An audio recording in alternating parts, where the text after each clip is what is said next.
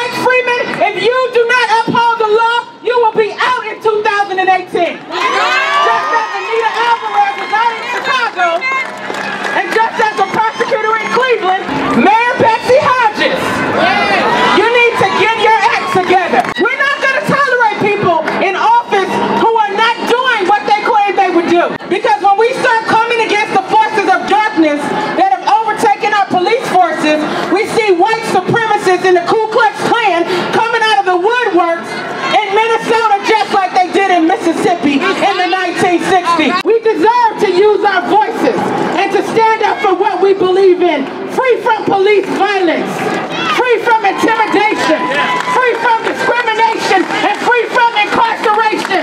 Look at the crowd today. I know. You think the police chief has helped? I think so.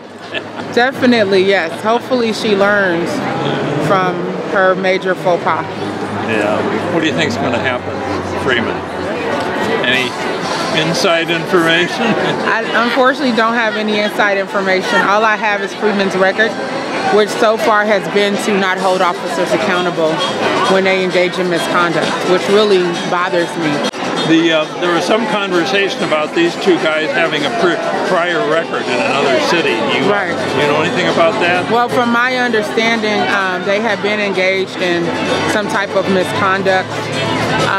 Both of them? I believe so.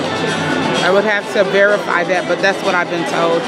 And I read a couple of articles. I think one was out of state, and one may have been in another jurisdiction in Minnesota. And there are lots of officers on the force who have engaged in misconduct and have used excessive force in other jurisdictions who, for some reason, still get hired by the Minneapolis Police Department. Do you know what proportion of the police live in the city of Minneapolis? Definitely less than 10%. NPR ran a story about the fact that over 90% of officers who patrol the Twin Cities do not live in the Twin Cities. So that's a major issue. And that is the result of Stanek's Law, which no longer requires officers to live in the jurisdictions. And thanks to the uptake for all of your great coverage. So today, here's what I want to do. I want to call up Jamar Clark's adopted father to come stand next to me, Mr. James Clark. I want to call up Jamar Clark's biological father, Mr. James Hill, to come stand with me. I want any of the victims of the white supremacist violence, I saw Wes out there earlier, to come up here and stand.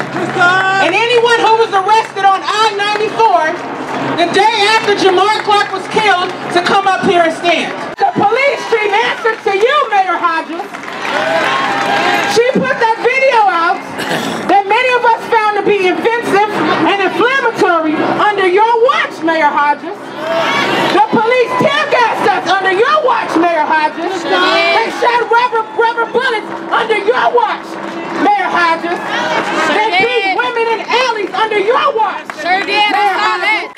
I tell you, in the state of Minnesota, it's time for a change. All right. It's time for a paradigm shift. And it will only happen if we stand united, if we do not relent, if we do not give up, and if we continue to demand freedom, justice, and equality. God bless you, and thank you for being here.